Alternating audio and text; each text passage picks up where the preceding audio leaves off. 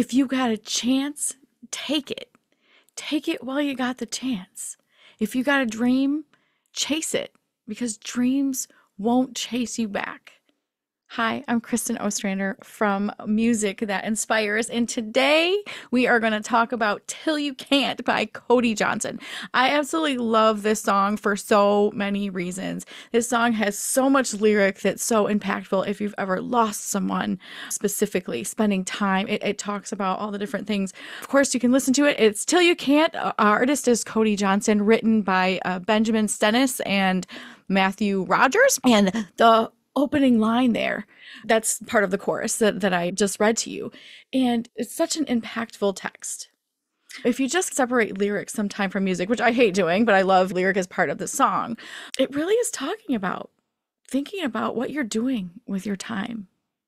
Because we're not promised tomorrow.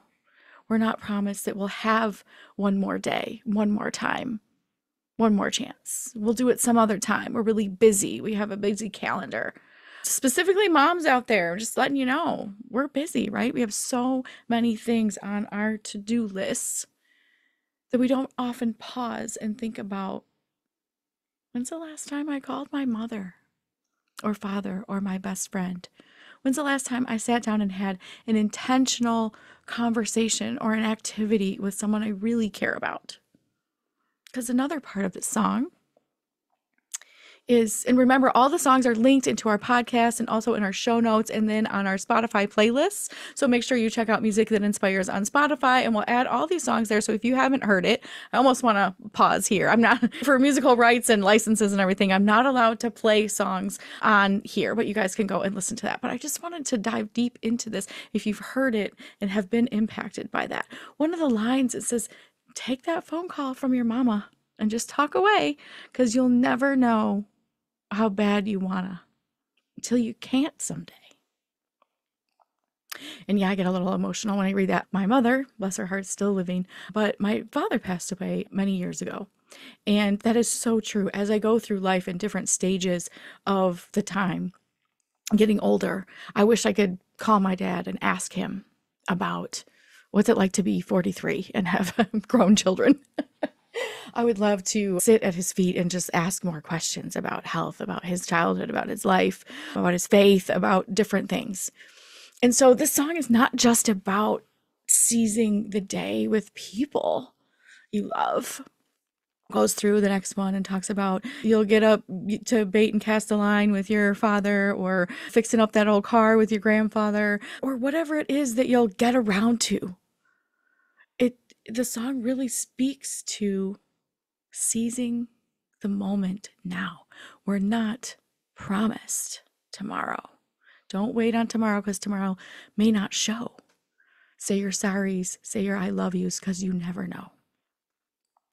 And that's not, although the song really talks a lot about that, it's also about, if you've got a chance, take it while you've got the chance. And we have way more chances than we think, but we let a lot of things step in our way. Busyness of life. Y'all, if I've learned anything recently, it's that we all have a lot of balls we're juggling in the air, right? We have to just figure out which ones are made of glass and which ones are made of rubber that can bounce and bounce back. What are the most important things to you? And are you aligning your time and your calendar with those things?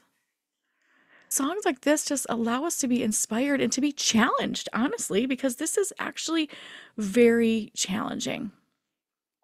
If we really take stock of our calendars, we really realize that we don't make a lot of time for the things that really are, or what we say are, deeply important to us.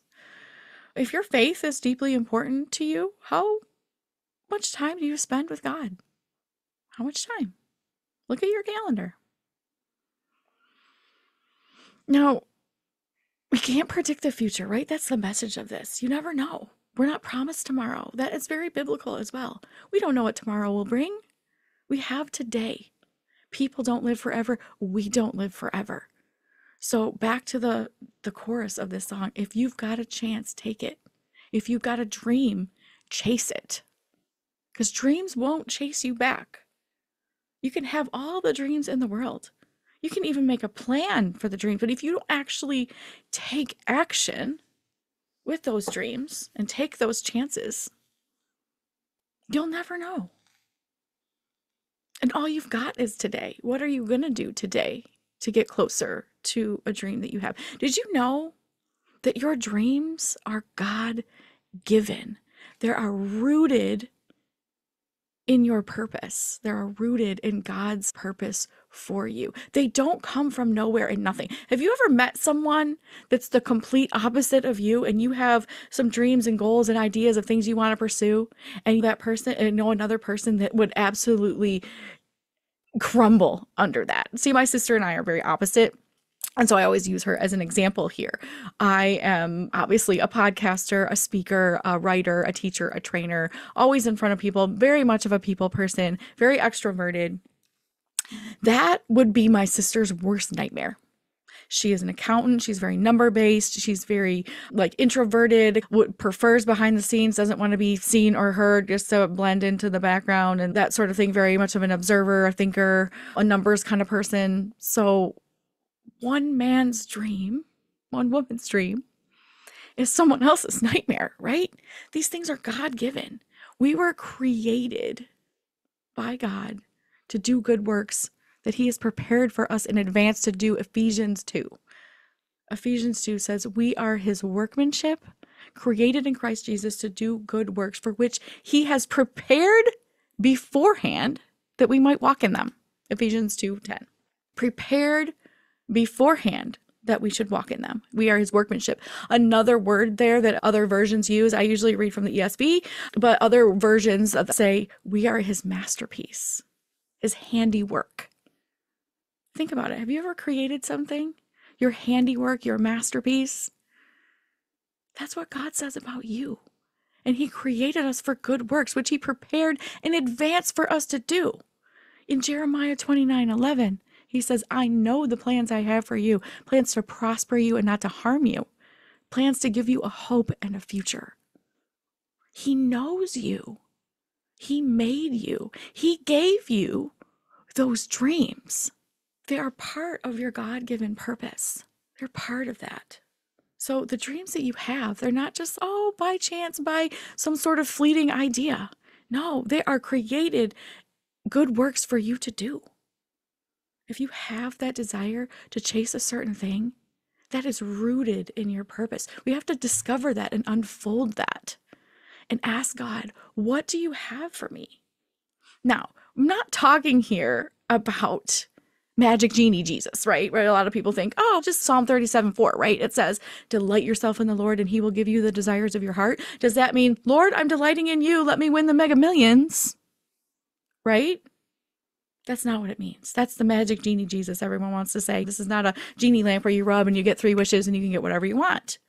He says, delight in the Lord and he will give you the desires of your heart. And what happens when we start to delight in the Lord is that the desires of our heart sometimes shift and change. They shift and change direction over time. And did you know we're not always all in the same season all the time, right? There's seasons of life that come and go. There's change is always around us.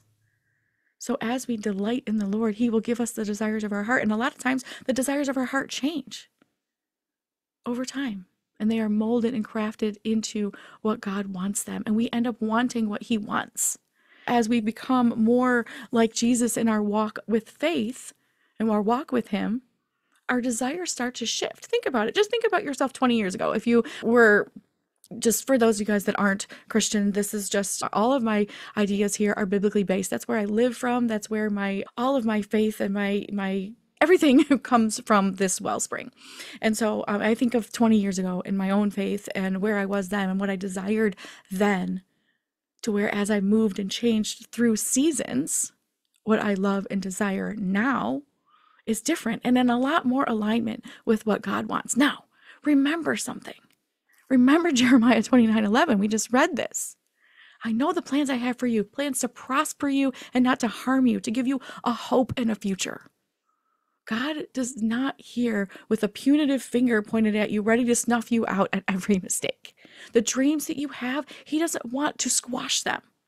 But sometimes when we have dreams and they don't come to pass, even if we work hard and we go for it and we do take all the chances that we need to take, sometimes those dreams don't come to pass because God has something better for you beyond that. Better. In an upcoming episode, I'm going to discuss another Cody Johnson song that talks a lot about that. Yo, you ever heard my book? It's called Dream Big, Step Small. I am a dreamer, but I'm also an action taker, because if you got a dream, chase it, because dreams won't chase you back. You have to take action and move towards that. And the first thing that you have to take action on is accepting that there's nothing wrong with your dreams. Even if they're big and scary and lofty and way beyond anything you can ask or think. That's in the scripture as well. God is able to do far more than you can ever ask or think. And if he gave you that dream, he is faithful to complete the work in you, to see it to fruition. But it requires participation. It requires taking a chance. See, what prevents us from taking those chances? Fear, doubt, lies from the enemy. Does God say, hey, I'll give you every single thing that you ever want if you pray real hard and believe real hard? No. Oftentimes, we don't know what's best for us. That's why we can trust a God who loves us immensely and knows exactly what is best for us, because he made us fearfully and wonderfully made. Psalm 139. He knows. He's acquainted with all of our ways. I love Psalm 139. You have searched me and know me. When I sit down, when I rise up, you discern my thoughts from afar. You know my path, my lying down. You're acquainted with all of my ways. Even before a word is on my tongue, behold, Lord, you know it all together. You hem me in, behind and before. You lay your hand upon me.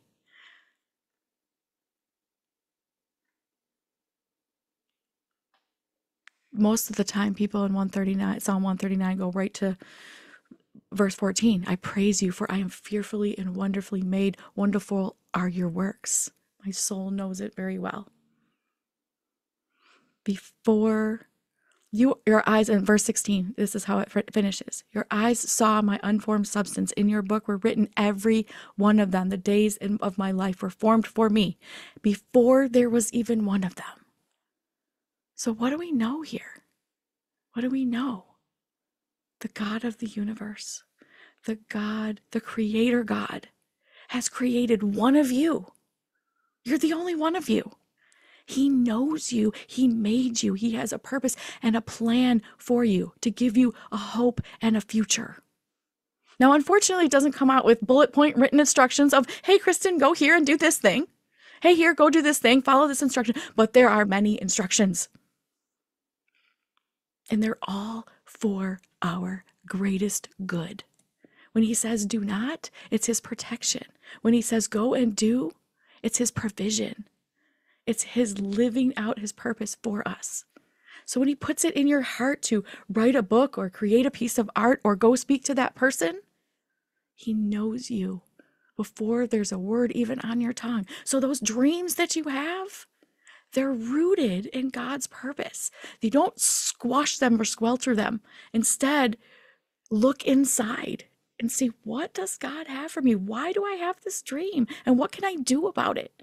Because he's asking you to contribute to his kingdom. That's why he made you.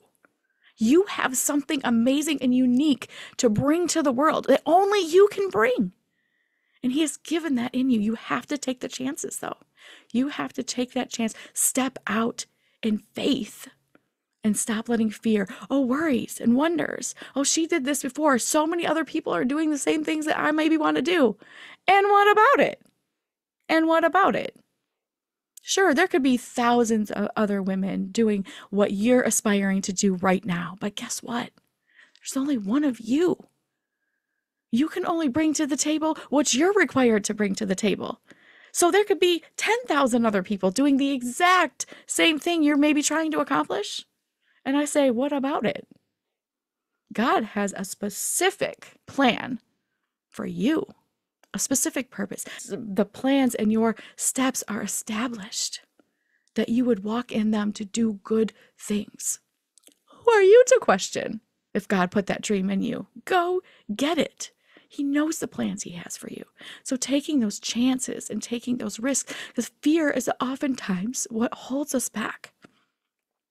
We have a dream, but we don't think it's possible. It seems the impossible. Did you know that God is the God of impossible? Look around, read the stories, ask people. The most interesting question sometimes for me to ask people is, how have you seen God show up today? Because he's there. He's all around, always with us all the time. He's showing up all the time. The question is, are you seeing him? Are you asking yourself, where is God in this moment? Even in the most difficult of times. We don't always get to know why, but we get to know who. And when we know the who behind the why tends to not matter as much. That trust comes. The trust comes when we know who we're dealing with. The one that holds all the power and all the grace. All the love, all the hope, all the promises.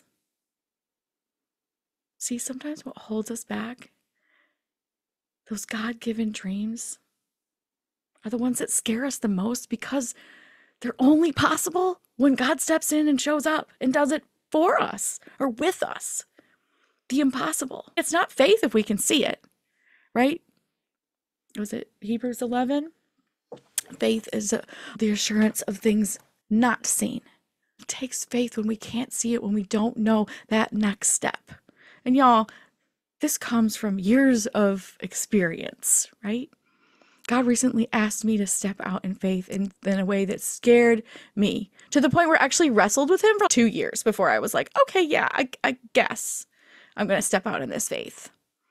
The unknown scares us. We want to go back to Egypt. We want to go back to what's comfortable, even if it's not what we want, because it feels comfortable. And comfortable is easier than uncomfortable. We have to have that deep-rooted sense that he knows us, that we are fearfully and wonderfully made, unique, different than anyone else. There's a reason even our fingerprints cannot be duplicated. We all are unique in its own way, and we have the God of the universe telling us, I made you. I created you. All of those dreams, all of those hopes, all of those desires, they're for you. What are you going to do about it? Taking action. God is a God of action. He's a creator God. He creates. Your desire to create anything, whether it's art or music or a film or writing a book or baking bread, like whatever you're creating, that comes from the Lord. He is the creator. And he said we are made in his image. We are born to create, to produce, to work. God worked. Does anybody out there love their work? Anybody out there hate their work? Maybe that's a sign that you're not fulfilling the dreams and purposes God called you to. Did you get too comfortable? Did you just get complacent? Because you have a job to do. And I don't care if you're 8 or 80. Until you close your eyes in death, you have a plan and a purpose for you. And you can carry that out to the end of your days. What chance are you not taking right now? What chance are you not taking? What dream are you not chasing? Because you're not promised tomorrow. You're not. So what are you going to do about today? What dream will you chase today? What dream will you chase? What's that something burning in your heart right now that, gosh, if I could do anything, what would I love to do? What do you love to do? That's your ministry. That could be your job, your vocation. You can't help it. You would do it for fun. You would do it for no money. That's a sign of your purpose. It's a sign of what God has created you to bring into the world. Now, y'all, I knew from a very young age. If you listen to a couple of episodes or the intro episode, I gave you a little bit of insight into me and my own musical background and things like that. I always felt I was born with the microphone in my hand. I thought I would be a singer, a performer, and although I like to sing, I believe this is my calling. This is my calling, to share, to teach, to show the word of God, to bring hope. A hug and a slug. That's my specialty, right? I'm not going to let you sit in your comfortability, and it's not going to be all sunshines and rainbows. We don't have magic genie Jesus. We have the true, our brother full of grace and truth. A hug and a slug. He does not leave people in their sin. He calls them out of it and gives you a hope. Change is possible. There's hope. There's grace. There's all the good things. It also says his goodness chases after us. Isn't that great? Do you know, I just think of chasing the ice cream truck when I was a kid. It was like it came around once a day and I could scrape up enough pennies. And like, I think the popsicle I really loved was like 75 cents or something back in the day. And I remember chasing after the ice cream truck. Wait for me, right? I just have that image in my head of God chasing after us with goodness. You ever left your takeout box at a restaurant and a waitress like runs after you, just like, oh, ma'am, you forgot your box. That's me all the time. And I'm so thankful because usually I have half my food and I'm like, oh, this is tomorrow's lunch. So I'd have been super sad to get all the way home and realize tomorrow's lunch or later on snack is like still at the restaurant. So if you ever had anyone chasing after you with something that you forgot or something good, that is God. He's chasing after you, saying, I've got what you need. I've got goodness to pour out onto you. Stop running the other way. You can't chase someone who's not running, right? So if you're just standing there waiting to receive God's goodness, he has nothing but goodness to pour out on you. That doesn't mean that we won't have trials and tribulations. Can I get an amen? Life is short and full of trouble, and we understand that. But with God's promises, we can walk through them knowing that if this dream somehow seems to be crumbling, it's because he has something better in the new season for you. Something better. Years ago, we tried to save our home from foreclosure and did absolutely everything we could, and still the answer was no. And in that moment of devastation and thinking, what are we going to do? Where are we going to go? How can this be your plan, God? The waiting, the holding, the realizing he had something better just around the corner. That's true for you as well. No matter what you're walking through. And what does he call us to do? Take the chances. Take the chances. Now, there's wisdom in many counselors. We don't take the chances of jumping off the cliff without the parachute and going, catch me, God. Do not put your Lord to the test, right? But there's a lot of instructions that he gives us. Be diligent. Work hard. Be kind. Be honest. Do the work you're called to do. Do not fear. 365 times we're told not to fear.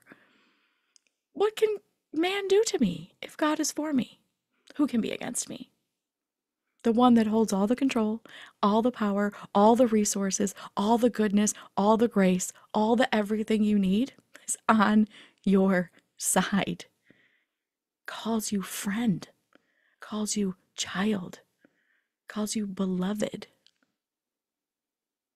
How's your connection with him? That's the challenge. If you got dreams, chase them. Because they won't chase you back. Take action. God is a God of action, y'all. Take the chances. Walk in faith. Take that one next step. If you have no idea what that looks like, get my book, Dream Big, Step Small. It's on Audible. You can get a softcover copy on my website or even on Amazon. And it's step-by-step action steps. Y'all, I'm an action step person. I want you to be inspired. I want you to be motivated, but I want to say, what are you going to do about it? What are you going to do? Because we're not just to be hearers only. We are to be doers. And honestly, the truth is, your dreams will always stay dreams until you put them into action. And that can be the smallest action every single day. But having the faith to know that you're fearfully and wonderfully made for a purpose, on purpose, prepared in advance for you to do from a God who wants to prosper and give you a hope and a future. Because when you're doing kingdom work, ain't nothing going to stop you. And that could be in your accounting firm. That could be the gas station clerk. Whatever you're called to, you still have dreams and hopes inside of you. What are they? Explore them. Explore what's standing in your way. And if you need help, reach out. I am a success coach, and I would love to walk you through that. And to give you some strategies and action steps to carry out whatever mission God has called you to carry out in your life. So take some notes from Cody Johnson. Chase those dreams. Seize those moments. Call your mom.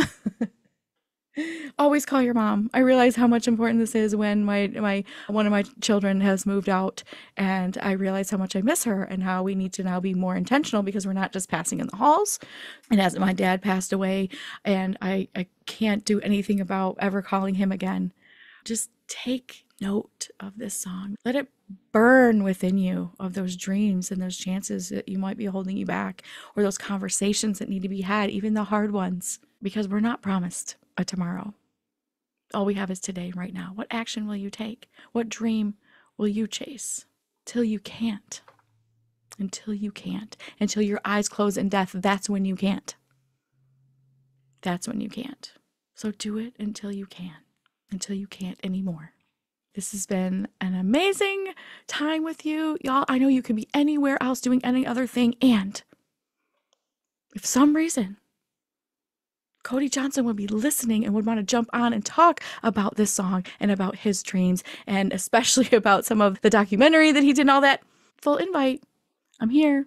Chase those dreams. That's one of mine. To talk to every artist about the songs that have been inspiring and ask them what other dreams they're chasing. You see the questions, right? So I'm chasing dreams. You're chasing dreams. We all have a purpose and a work to do. So get to it.